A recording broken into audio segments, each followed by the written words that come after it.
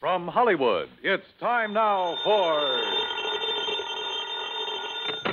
Johnny Dollar. It is a joy to me heart to be hearing the voice of me lover boy. Meg McCarthy. Yes, and how could you tell from so far away and so long ago? Now answer me that. Oh, Meg, I'd recognize that soft, dulcet voice of yours anywhere. How are you? Oh, Johnny boy, I've got trouble. And where are you, by the way? Port Hopeful is the name of the place. Port Hopeful, huh? You just can't stay away from the sea and ships and sailing men, can you? And whose leg would you be after trying to pull now?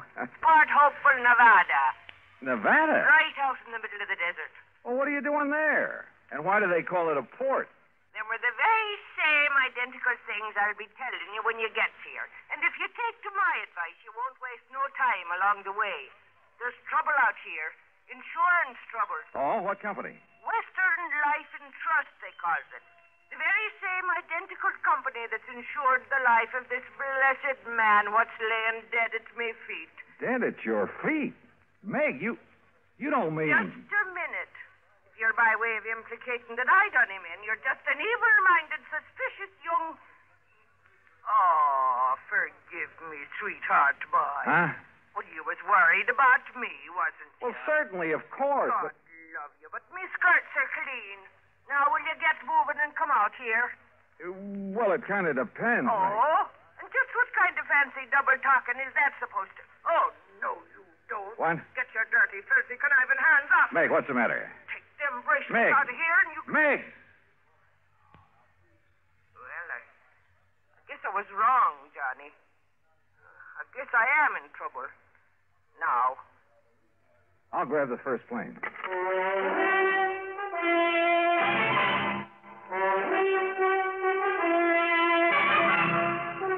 Bob Bailey in the exciting adventures of the man with the action-packed expense account, America's fabulous freelance insurance investigator. Yours truly, Johnny Dollar.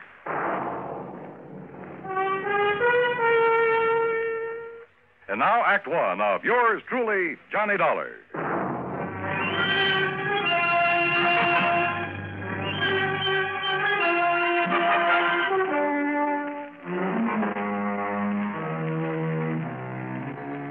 Expense account submitted by Special Investigator Johnny Dollar to Western Life and Trust Insurance Company, San Francisco office. Following is an account of expenses incurred during my investigation of the Alkali Mike matter. Expense account item 1, 375, telephone call to Bill Kemper at Western Life and Trust, who talked only long enough to order me onto the first plane for the coast. Item 2, 153.50, transportation on a late evening flight to San Francisco.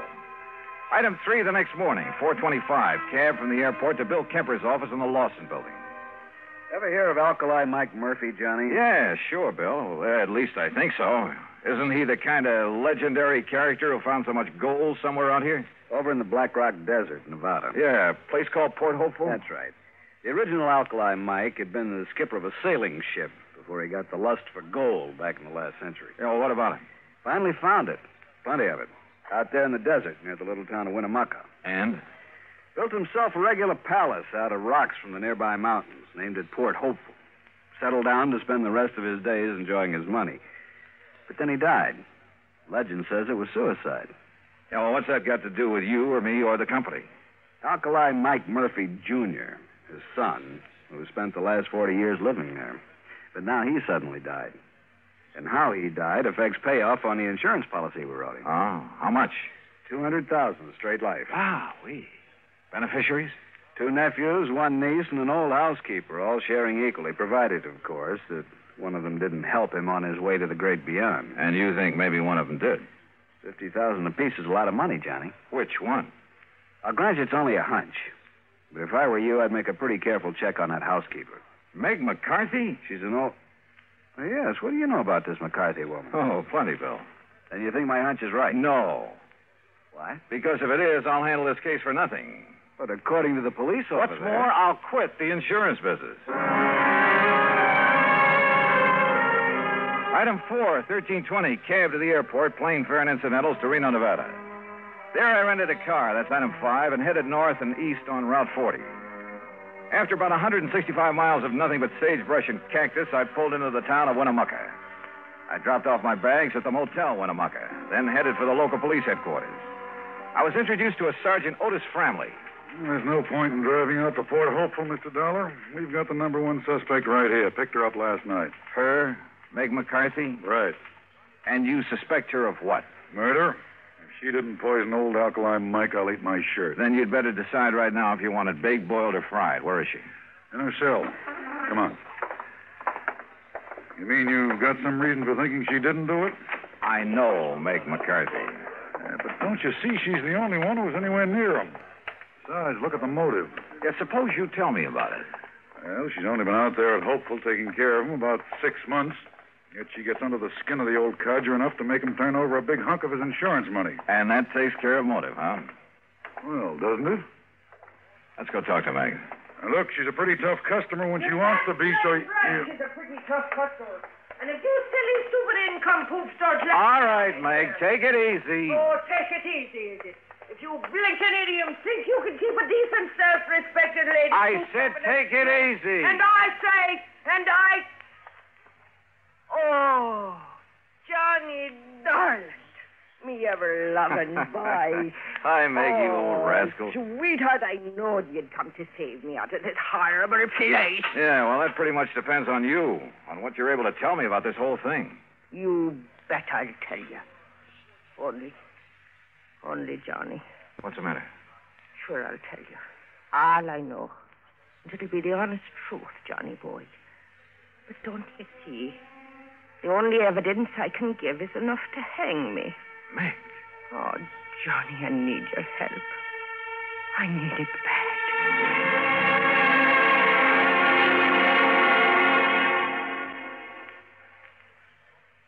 Act 2 of yours truly, Johnny Dollar, in a moment. And now, Act 2 of yours truly, Johnny Dollar, and the Alkali Mike matter.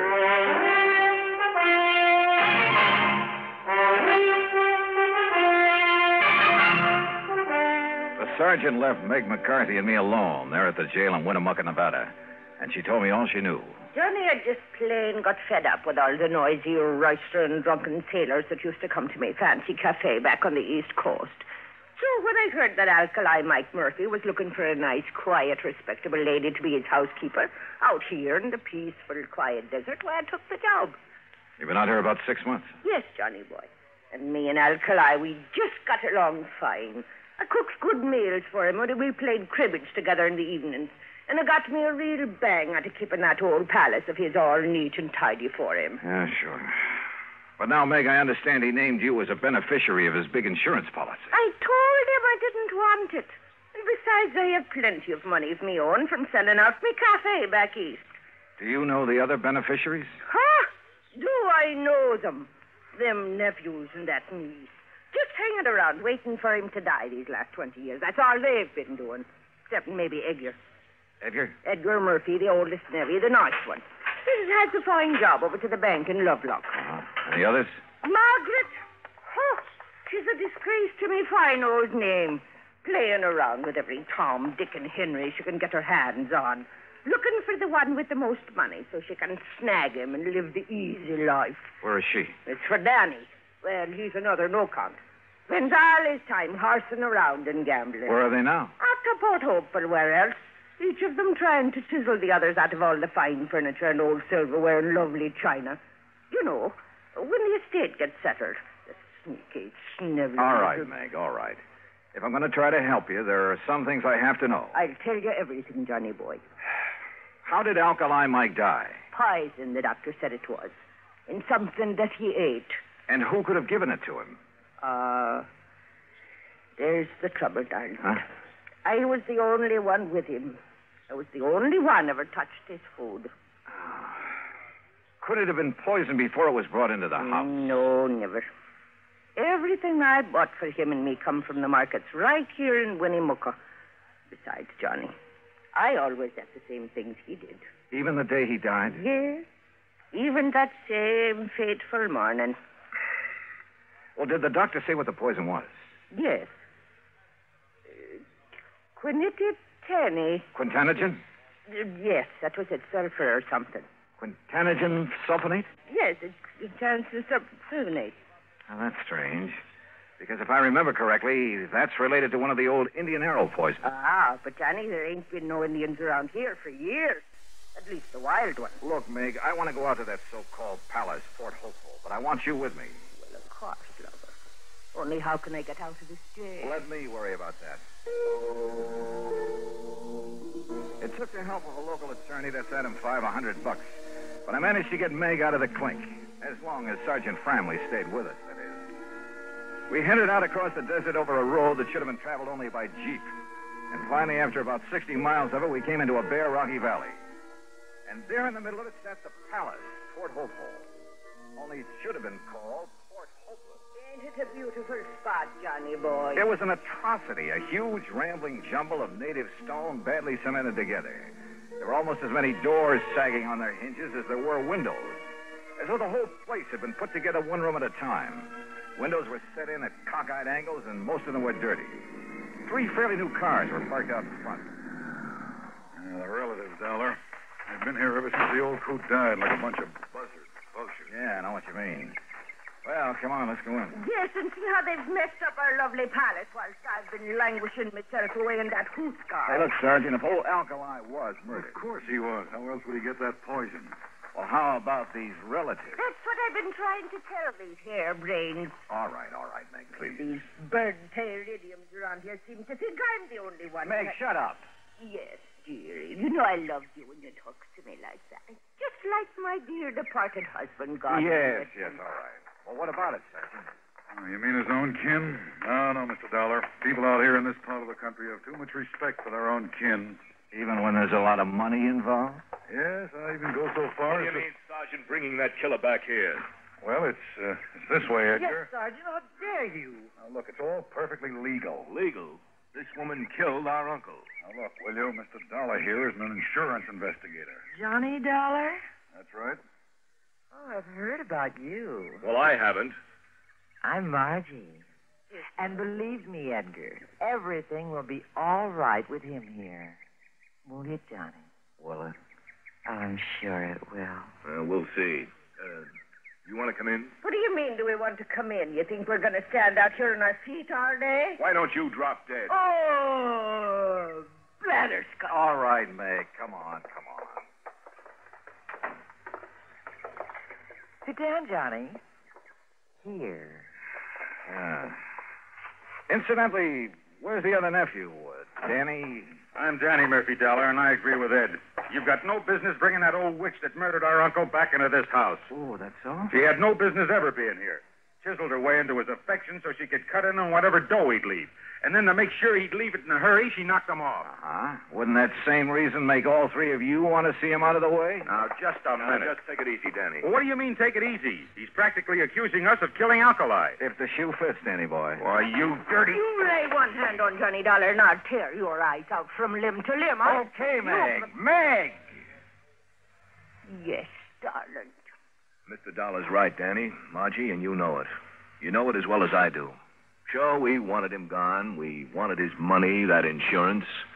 If Danny here hadn't talked him into that insurance, we wouldn't even have that to look forward to. Well, can you blame us, Johnny, for not wanting her to share it? But she will. Unless you can prove she killed your uncle. Well, what's she ever done, knowing him for only a few months, to make her deserve a share? Margie, I suspect Meg is the only one who showed your uncle any kind of care and consideration in years. Well, what did you expect of us? Mr. Dollar's right. Why kid about it? Heaven knows she deserves his money as much as any of us, whether we like it or not. The fact remains, Dollar, somebody killed our uncle. And you've all carefully made sure that Meg would be suspect. Well, yes. Johnny. Look, I'm going to play a hunch that maybe he wasn't murdered at all. But the evidence, Dollar... What evidence, Sergeant? He was poisoned. Yeah, all right, we'll accept that. But I'm still going to play that hunch.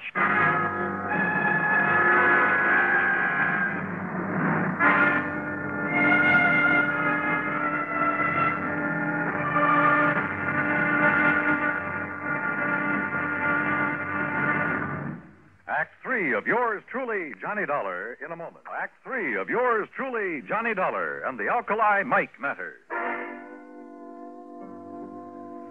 Now, look here, Dollar. We know that old Alkali Mike was poisoned. If that isn't murder, what is it? Have you ever thought of suicide, Sergeant? Suicide? Oh, of course not. This money-grabbing old biddy here did him in. Now, just a minute, Margie Murphy. Sure. Why would old Alkali ever commit I suicide? don't know, Danny.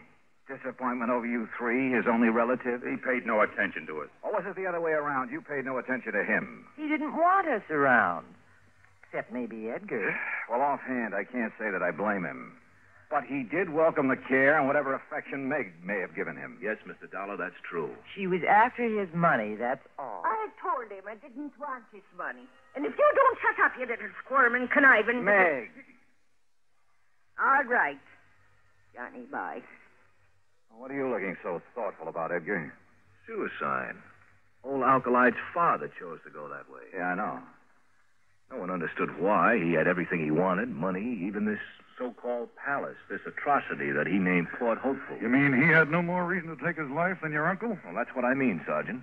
How did his father take his life? By drinking poison, an old Indian poison. Quintanogen sulfonate. Oh, no. Oh, the cup. What?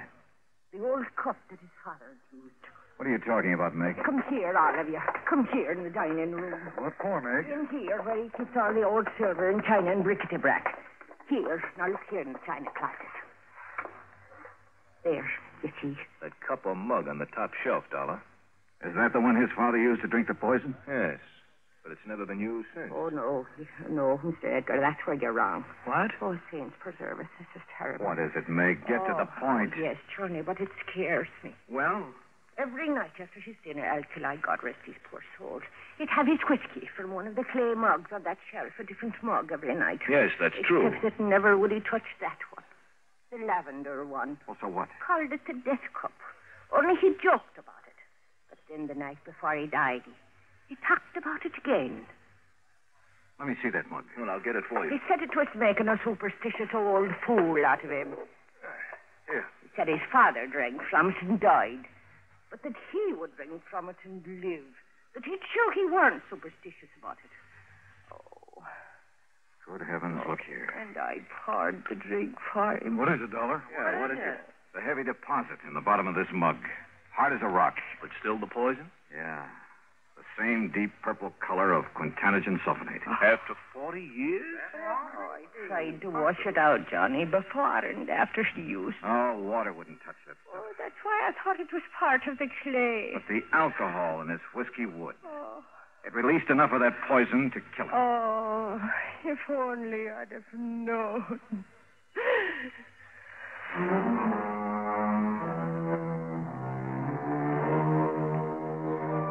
The police took a long time over this one, but they finally reached the same conclusion I had.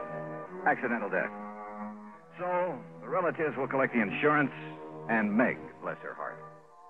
But I'm afraid that mere money will never take the place of a friend, Alkali Mike. Expense account total, including incidentals and fare back to Hartford, $525 even. Yours truly, Johnny Dollar.